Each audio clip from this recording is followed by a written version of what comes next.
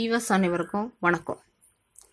இன்னைக்கு நம்ம உடலில் தங்கியிருக்கும் கொழுப்பை கரைக்கும் உணவுகள் பற்றி பார்க்க போகிறோம். வீடியோக்குள்ளே போக முன்னாடி நம்ம சேனலை சப்ஸ்கிரைப் பண்ணுங்கள், ஃப்ரெண்ட்ஸுக்கு ஷேர் பண்ணுங்கள், லைக் பண்ணுங்கள். பெரும்பாலானோர்களின் வயிற்றில் தேங்கியிருக்கும் கொழுப்பை குறைப்பதுதான் தற்போதைய மிகப்பெரிய கவலையாக இருக்கிறது. இந்த உணவுகளை சாப்பிட்டு வந்தால் வேகமாக உங்கள் வயிற்றில் தேங்கியிருக்கும் அளவுக்கு அதிகமான கொழுப்பை கரைக்க முடியும். உடல் எடை குறைவது மட்டுமின்றி குடல் இயக்கம் சீராகும், செரிமானம் சரியாகும். கொழுப்பை கரைக்க உதவுவதில் பப்பாளி ஓர் சிறந்த பழம். இதில் கொழுப்பு சத்து மிகவும் குறைவு. உங்களது டயட்டில் பப்பாளியை சேர்ப்பதால் விரைவாக கொழுப்பை குறைத்து உடல் எடையில் நல்ல மாற்றம் காண முடியும். தர்பூசணி பழத்தில் வைட்டமின் ஏ, சி மற்றும் அமினோ அமிலம் அதிகம். தினமும் தர்பூசணி சாப்பிட்டு வந்தால் உடலுக்கு தேவையான நீர்ச்சத்து கிடைப்பது மட்டுமன்றி வயிற்றில் இருக்கும் கொழுப்பை கரைத்து உடல் எடையை குறைக்க முடியும். பூண்டு நம் செரிமான சக்தி அதிகரித்து உடலில் சேரும் கலோரிகளை எரிக்கிறது. மேலும் பூண்டில் அல்லிசின் எனப்படும் வேதிப்பொருள் உள்ளது. எனவே பூண்டினை உட்கொண்டால் அவை உடலில் தங்கியிருக்கும் அதிகப்படியான தேவையற்ற கொழுப்பினை கரைத்து உடல் கொலஸ்ட்ராலின் அளவை சீராக வைக்க உதவுகிறது.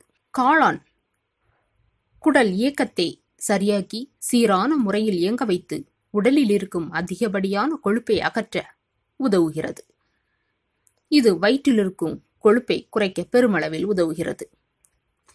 தினமும் பாதாம் சாப்பிடுவதால் வயிற்றில் இருக்கும் கொழுப்பை குறைக்க முடியும். இதில் இருக்கும் வைட்டமின் இ கொழுப்பு சத்தை குறைக்க உதவுகிறது. மஞ்சள் தூள் நமது இதயத்தின் தமனிகளை சுத்தமாக வைத்துக் கொள்ள உதவுகிறது.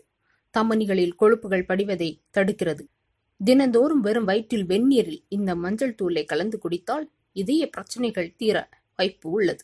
வயிற்றில் இருக்கும் கொழுப்பை குறைக்க உதவுவதில் ஓட்ஸ் சிறந்த ஒரு உணவாக இருக்கிறது. நம் காலை உணவில் ஓட்ஸை சேர்த்து சாப்பிட்டால் அதில் இருக்கும் நார்ச்சத்து உடல் எடையை குறைக்கவும் அதிகமாக பசியை எடுக்காமல் இருக்க உதவுகிறது. வாழைப்பழம் செரிமானத்தை வேகமடைய செய்து உடல் எடையை குறைக்க உதவுகிறது. தினமும் வாழைப்பழம் சாப்பிடுவதால் வயிற்றில் இருக்கும் கொழுப்பு வேகமாக கரைக்க முடியும். இஞ்சி செரிமானத்திற்காக உணவில் சேர்க்கப்படும் ஒரு வாசனை பொருள். இஞ்சி உணவை விரைவாக செரிப்பதனால் உடலில் சேரும் பயன்படுத்தாத கலோரிகளின் அளவு குறைக்கப்படுகிறது. கொழுப்பின்றி மெல்லிய உடலை பெற விரும்புபவர்கள் இஞ்சி சாறு பருகலாம். அரை கரண்டி இஞ்சி பொடியை சுடுநீரில் கலந்து தேன் சேர்த்து பருகினால் இரத்தத்தில் உள்ள கொழுப்புகள் கரைந்துவிடும். மனிதனுக்கு இயற்கை அளித்த வரம்தான் தேன். தேனில் பல்வேறு மருத்துவ குணங்கள் உள்ளன. அதனால்தான் தேனீக்களை மனிதர்களுக்கான மருத்துவர் என்று கூறுவர்.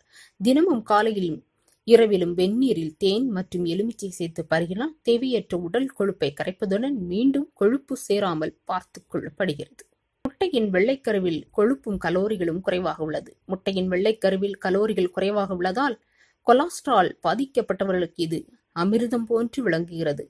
முட்டையின் மஞ்சள் கருவில் தான் கொலஸ்ட்ரால் உள்ளது. எனவே கொலஸ்ட்ரால் உள்ளவர்கள் இரண்டும் முட்டையின் மஞ்சள் கருவை நீக்கிவிட்டு வெள்ளைக்கருவை மட்டும் வைத்து முட்டை ஆம்லேட் செய்து சாப்பிடலாம். பாதாம் பருப்பு மற்றும் வாதுமை கொட்டை போன்றவற்றில் உடலுக்கு தேவையான நல்ல கொழுப்பு உள்ளது. தினமும் ஒரு கைப்பிடி அளவு இந்த கொட்டைகளை உண்டால் ஆரோக்கியம் அதிகரிக்கும். வேர்க்கடலை மிகுந்த சுவையும் ஆரோக்கியமும் கொண்டது. உடலில் படிந்து உள்ள கொழுப்புகளை கரைத்து ஆற்றலாக மாற்றும் வைட்டமின் சி சிட்ரஸ் பழங்களில் அதிகம் நிறைந்து காணப்படுகிறது. எனவே உணவில் சிட்ரஸ் பழங்களை சாப்பிட்டு உடல் எடையை வெகுவாக குறைத்துக் கொள்ளலாம். ஆப்பிளை போன்ற அதிக சத்துக்களை கொண்ட பழம் பேரிக்காய். பேரிக்காயை நம் நாட்டின் ஆப்பிள் என்று கூட சொல்வார்கள். பேரிக்காயில் நார்ச்சத்து அதிகமாக உள்ளது. மேலும் இதனில் குறைந்த அளவு கலோரிகள் உள்ளது. எனவே இப்பழம் கிடைக்கும் காலங்களை தவறாமல் வாங்கி உண்டு வர வேண்டும். அதுவும் உணவிற்கு முன் சாப்பிட்டால் உணவில் உள்ள கொழுப்பு உடலில் தங்குவதை தவிர்த்து உடல் எடையிலும் மாற்றத்தை உண்டாக்குகிறது. கொள்ளு கொளுத்தவனுக்கு கொள்ளு, இளைத்தவனுக்கு எள்ளு என்பது நம் முன்னோர்களால் சொல்லி வைக்கப்பட்ட பழமொழி. உடலில் உள்ள கொழுப்பினை சமநிலைப்படுத்தி தேவையற்ற கொழுப்பினை நீக்க கொள்ளு பயன்படுத்தப்படுகிறது. வாரம் 2 முறை கொள்ளினை உணவில் சேர்த்துக் கொண்டால் கொழுப்பிற்காக நாம் மருத்துவரிடம் செல்வதை தவிர்க்கலாம். தண்ணீர் அதிகம் அருந்துவதால் உடல் எடையை குறைக்கலாம். ஒவ்வொருவரும் தினமும் குறைந்தபட்சம் 2 அல்லது 6 லிட்டர் வரை தண்ணீர் அருந்த வேண்டும். இவ்வாறு தண்ணீர் அருந்துவதால் உடலில் உள்ள நச்சுப் பொருட்கள் வெளியேற்றப்படுகிறது. கேரட்டில் வைட்டமின் டி மற்றும் பீட்டா கரோட்டின் போன்ற சத்துக்கள் உள்ளன. ஏராளமான மருத்துவ குணங்கள் நிறைந்த கேரட்டை தினமும் 1 வீதம் சாப்பிட்டால் உடலில் தேவையற்ற தீங்கு தரும் கொழுப்புகள் கரைக்கப்பட்டு குடல் புண் வராமல் தடுக்கப்படுகிறது. அன்னாசி பழம். இப்பழத்தின் நார்ச்சத்து மிகுதியாகவும் கொழுப்புச்சத்து குறைந்த அளவிலும் காணப்படுகிறது. எனவே தொப்பை குறைப்பதில் அன்னாசி பழம் பெரும்பங்கு வகிக்கிறது. பார்லி அதிக நார்ச்சத்து உள்ள உணவுதான். அரிசியை விட மாவுச்சத்து குறைவாக உள்ள இந்த பார்லி இயற்கையாகவே உடல் எடையை குறைப்பதற்கும் இதய நோய்க்கு மிகவும் நல்லது. எனவே இது போன்ற ஆரோக்கியமான உணவுகளை சாப்பிட்டு நம் தேவையற்ற கொழுப்பை குறைத்துக் கொள்ளலாம்.